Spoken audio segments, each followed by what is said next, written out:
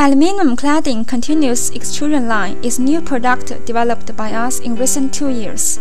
The machine is mainly used for extruding diameter 9.5 mm aluminum rod to 70 mm to 165 mm tube, which is cladding outside of cable, then rolled to sparring or annular metal corrugating sheaths for protection.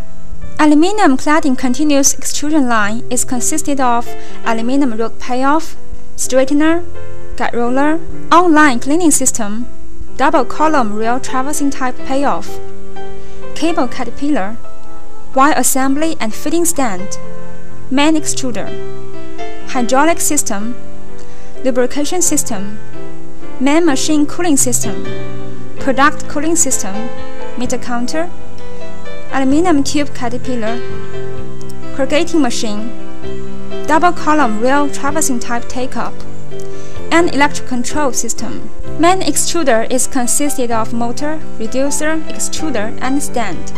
It is driven by DC motor, transmitted through the reducer to main shaft and extruding wheel of extruder.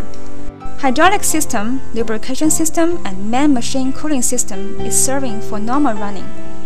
In hydraulic system, extra high voltage device is used for compressing the die block. Cooling system of lubrication and main machine cools lubrication and cooling medium by heat exchanger throughout water circulation.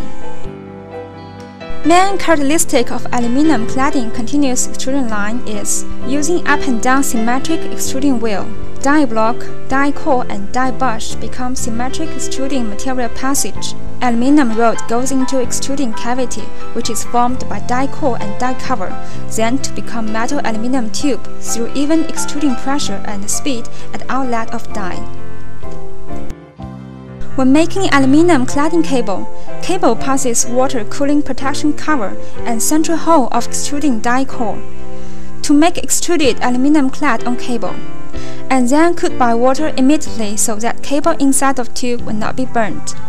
Aluminum tube is made to sparring or annular metal corrugating through corrugating machine, and then coiled on drum.